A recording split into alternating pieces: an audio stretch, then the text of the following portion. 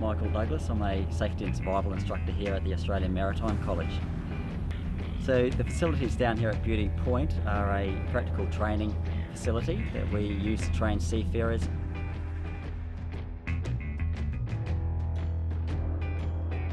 My name is Ian Gabbatees. I'm an Associate Lecturer for the Australian Maritime College. I work for the Emergency Response Centre and look after firefighting. But fire prevention and firefighting is an important component of working in the maritime industry. In the maritime context, certainly firefighting is the last thing you want to be doing, but it's the first thing you need to be doing if you have some trouble. So I'm Tony Beckett and I'm the Emergency Response Centre Coordinator. This was one of the first facilities in Australia, and a lot of other facilities have been modelled off this establishment. Every group of students is different. They're all coming here for different needs, different work environments. So we've tailor-made courses for people like the Royal Flying Doctors.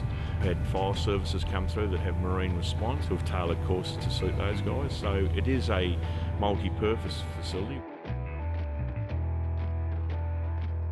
My name is Paul Brown. I'm a course coordinator and lecturer here at the Australian Maritime College, and I'm also a PhD candidate undertaking a project to develop a realistic Antarctic ice training environment. I saw the potential that I could use the world-class facilities we have here in the Centre of Maritime Simulations to develop training tools, if you like, that could be used to train seafarers and navigators in polar environments. My name is Associate Professor John Purser, and I'm the Deputy Head of Fisheries and Aquaculture Centre. The Aquaculture Centre is a fantastic facility that we have on site that's used for both teaching and research. My name is Iwan Mustafa Kamal. I'm from Malaysia and I'm studying PhD here in Maritime Engineering. It's just marvelous to be here because AMC have first-class international facilities like the stowing tank, like the cavitation tunnel and the model test basin. My name's Kat de Graaf. I'm a postdoctoral research fellow at the Cavitation Research Laboratory. So we have a lot of high-speed cameras that can film up to 750,000 frames a second. We've got lasers to see stuff at high speed that you don't get to see with your naked eye.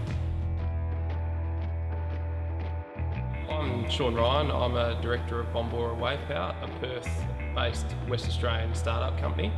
We're a pioneering, award-winning wave energy converter system developer and renewable energy company. We're really ecstatic because this is one of the world-leading facilities for doing this type of testing.